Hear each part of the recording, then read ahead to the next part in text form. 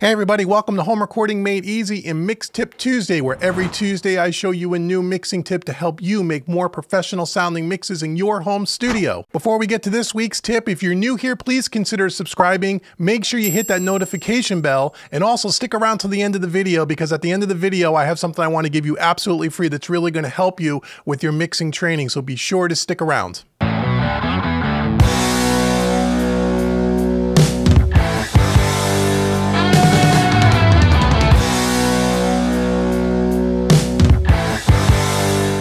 Okay, everybody, welcome to Mix Tip Tuesday. So this time out, we're going to talk about how you set up your DAW to kind of emulate the signal flow of an analog studio. I get this question a lot from people.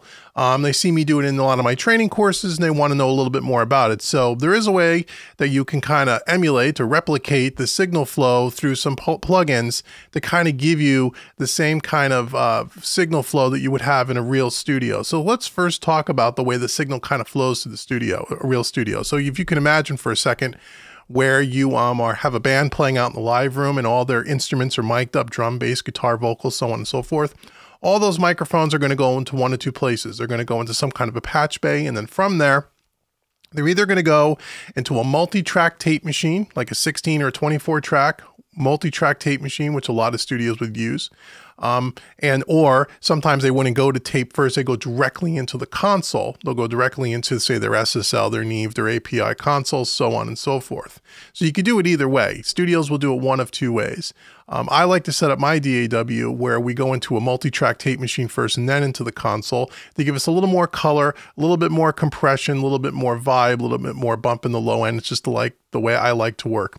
Then from there, it's going to go to the console. You're going to go through your channel strip, and then it's going to go to your mix bus on your console, and then it's going to go out to the master bus and then out to another tape machine. So I want to show you how to do this with some plugins, and then you can set this up in your DAW as a template like I've done before. So we have a blank session here. So now the first thing I'm going to do is I'm going to put this multi-track tape machine across all of the tracks, and we're going to use the Slate Digital Virtual tape machine. You can use any tape machine. It really doesn't matter. The reason why I like this particular tape machine for this purpose is, number one, it's got two plugins. It's really two tape machines they modeled in one plugin. You can see it here at the top right-hand corner. They have the machine type. They have the 2-inch 16 track, which is what we're going to use on the individual channels. And on the master bus, we're going to use the 1/2-inch 2-track machine. Okay, so they modeled two completely different machines. Then whether you use, 30 IPS per second, 15 IPS per second, whatever you want to use is fine. We're not going to get into that today. And again, it doesn't matter what tape machine you use. You can use any one that you like. But for this example, we're going to use this. So the first thing we're going to do is we're going to spread this out across all of our tracks here. So we'll take this and we'll just kind of drag it around all of the tracks.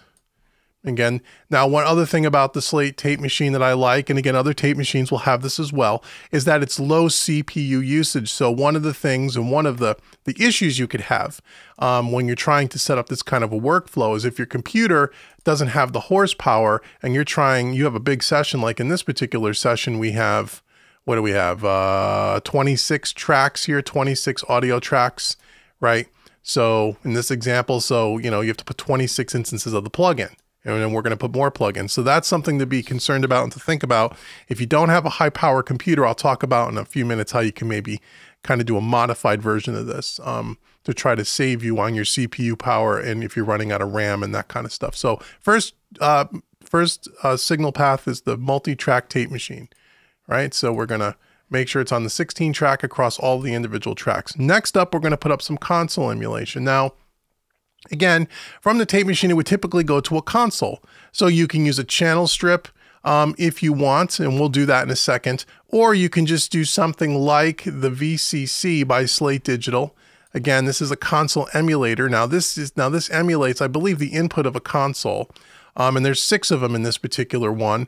And let's say we're going to just say we'll stay on the Brit 4KE, which is the SSL 4000E console, but whatever one you want to use, okay? So we're going from the tape machine into the console, okay?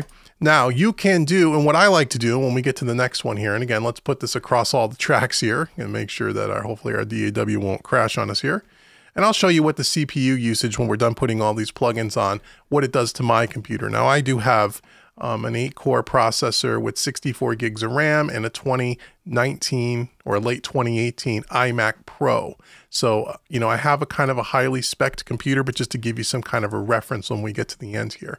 Okay, now from there, you can just say, okay, well, I'm going to tape, going to my console, and then I'm going to start doing my EQ and compression, so on and so forth. But what I like to do, and again, just add a little more color, a little more flavor, is even though I have the console collection here, I then like to put a channel strip on, because I'm a big channel strip user. So if I'm going to really emulate, I may get the 4000E by Plug-in Alliance, which will kind of match up nicely with the Slate Digital VCC.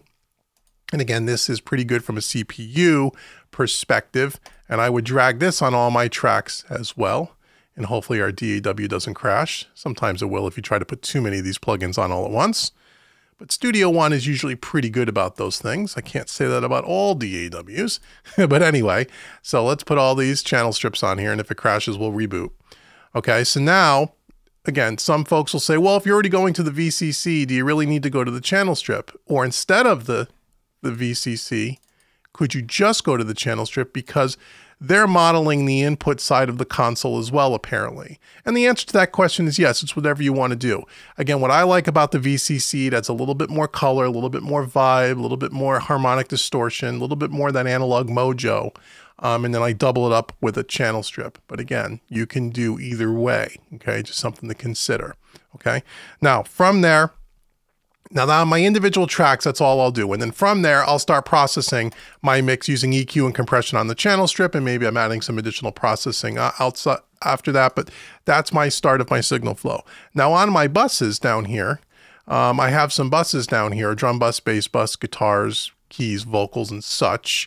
Now I'm gonna put my virtual console collection, I'm gonna put the bus part of the plugin on this. So let me show you what that looks like if you don't know. Now, if you don't have the VCC by Slate Digital, you can also use something like the Waves NLS, nonlinear summing, same kind of thing. And there might be a couple other plugins out there that do a similar thing depending on when you're watching this video.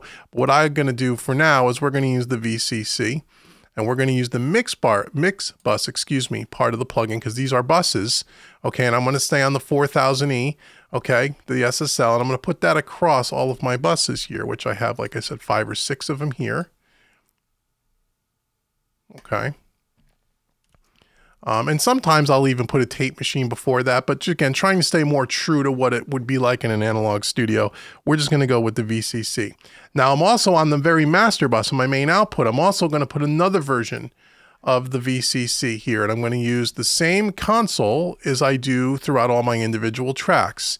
So I try to keep things consistent. So if I'm using a 4000E channel strip like Plug-in Alliance, I'm going to use the 4000E or the 4K, console on the Slate Digital. Again, just try to pair them up, you know, kind of nicely, but you don't need to do that. You can mix and match the stuff if you want, but that's how I like to do it. Then from on the master bus, now I'm going to add a bus compressor, an EQ, and then a compressor possibly. So let's say, again, if we're talking about SSL, again, I might stay with the SSL bus compressor. We have one by Waves. I also have one by Universal Audio. Let's grab the one by Waves, because that's what most people are going to have probably. So they make the 4000E or 4000G bus compressor, the famous SSL bus compressor. Let's see, where is it? Here it is. So we'll put that on here, from here. Okay, so we'll have that SSL vibe there as well if we're doing an SSL studio. And then from there, you can also add some EQ. If you wanted to have an outboard EQ on there, some kind of a really gentle kind of an EQ, you could do something like that. Or you could just go back to the next step would be the actual tape machine. So again, now I'll go put the Slate Digital tape machine on my master bus as well as the last plugin in the chain. And I would use the 1/2" 2-track this time. Okay, I'd switch the tape machine type.